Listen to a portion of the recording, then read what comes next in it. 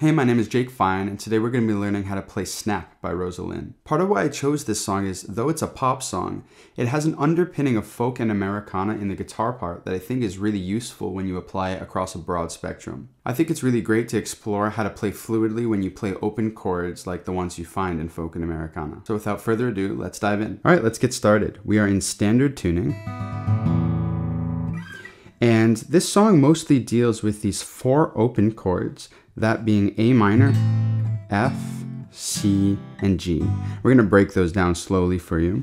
So I think first we want to approach what the left hand is doing in the chord shapes, and then we can explore what the right hand is doing and how we can kind of tie it all in together. So the very first chord is an A minor chord, and that's built by putting your middle finger on the 2nd fret of the D string, putting your ring finger right under it on the same fret, and then the index finger on the 1st fret of the B string.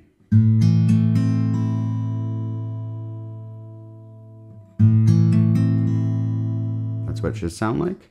And the very next chord is an F chord. And something that's cool about 3 out of the 4 chords that are played in this chord progression is that they share one common element, that being the index finger on the note C here on the B string right here.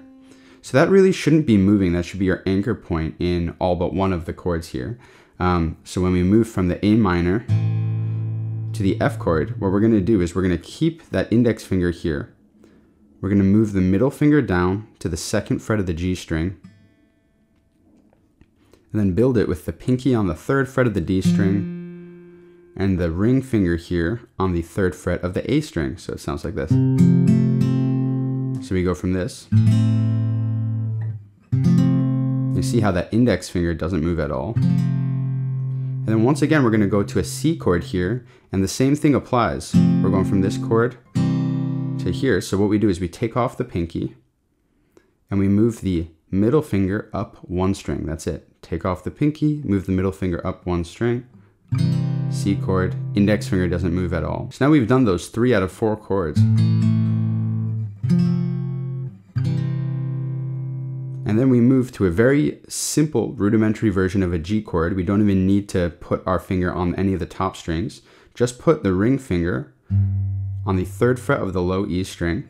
And then we're dealing with these 3 strings here, the D, G, and B strings. So let's move on now to the right hand. It's not exactly clear in the original recording what exactly they're playing with their right hand, but I'm going to approximate it, and you can kind of interpret it based on what you think sounds good. Moving in a kind of straight line downwards from the thumb.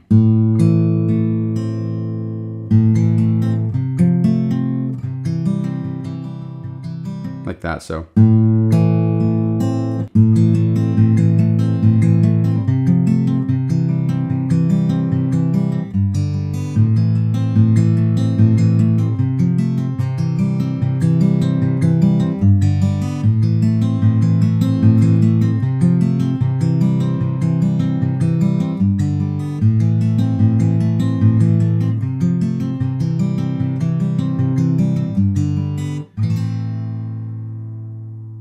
That pretty much wraps it up. Again, my name is Jake Fine, and thank you so much for watching.